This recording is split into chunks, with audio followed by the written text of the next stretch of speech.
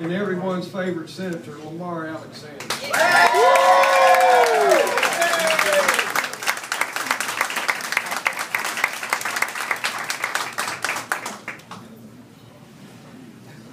Thanks, Jerome. I ran into Bobby Harrelson down there, and that took about 20 minutes. So they said, well, you better go on upstairs or everybody will leave. Thank you all for coming out. I see Governor Sundquist here. Appreciate it. Ambassador Ash and Jerome and Art Swan. I want to make sure I don't take advantage here. Saw her coming in, and lots of other folks. We're proud of Peggy for being the last member of the National Committee.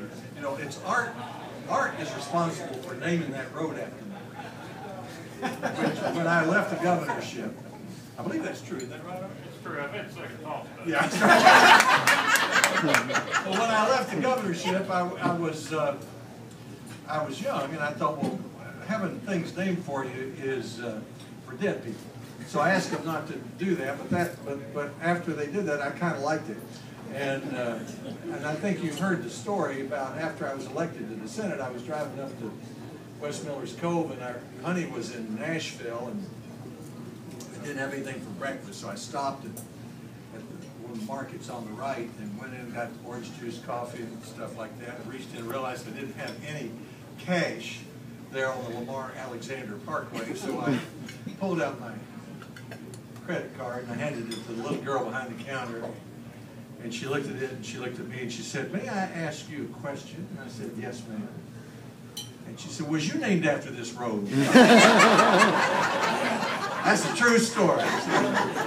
I thank you for being here. I see lots of good friends. I thank Honey for coming. We just voted. Lots of people are voting early. The stakes are high in this election. They're always high in an election in our country because we're so privileged to live in this democracy, and I was so privileged to grow up in Maryville and in Blount County. I remember I met Howard Baker Sr. when I was 10 years old. My dad took me over to the courthouse to meet him, and I was shocked when I saw him because back then television hadn't taken over campaigns, and he was apparently using his high school yearbook picture on his campaign poster. So by then he was older, wore glasses, was larger, and I didn't really recognize him. But I remember thinking when I went home that I just met the most respected man I was ever likely to meet, other than my father and the preacher.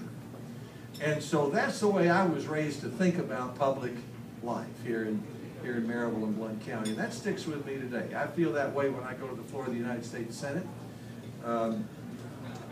It's a little messy. It's not working the way it's supposed to, but every day I feel like I have a chance to make our country a little better. And when I go to bed at night, I usually think I've made a little bit of difference. And that's the reason that I'd like to ask for your vote again. People are voting. They're turning out early. That's good. Stakes are high. I mean, there's a good chance that we can gain a majority in the Republican, in the United States Senate this time for the Republican Party. And I'd like to be a part of that majority because I'd like to move our country in a different, more conservative direction. I'd like to make it easier for people to find jobs. Governor Haslam just did that in Clinton a little while ago. A Korean company just announced 1,000 new jobs in Clinton. That's part of the auto part expansion in Tennessee. You know, that started 30 years ago. I just saw a bunch of Denso guys downstairs. I can still remember when we tried to get Toyota to settle here and they wouldn't because Nissan was already here. So the Toyota executive came down and met with me when I was governor and said, "I have a consolation prize for you. We'll put a little parts supplier with about 100 jobs in Maryville called Nippon Denso."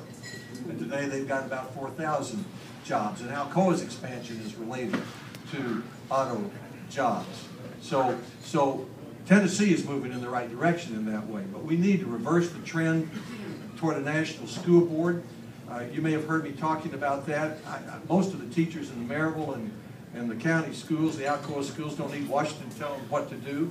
And in Washington, they're trying to make too many decisions to tell us how to operate our schools. We need to replace Obamacare with a healthcare system that emphasizes freedom and choices and lowers costs that way. We need to fix the debt. We're debating the highway transportation bill in Washington. I think you know what we did in Tennessee. We had 3 big road programs.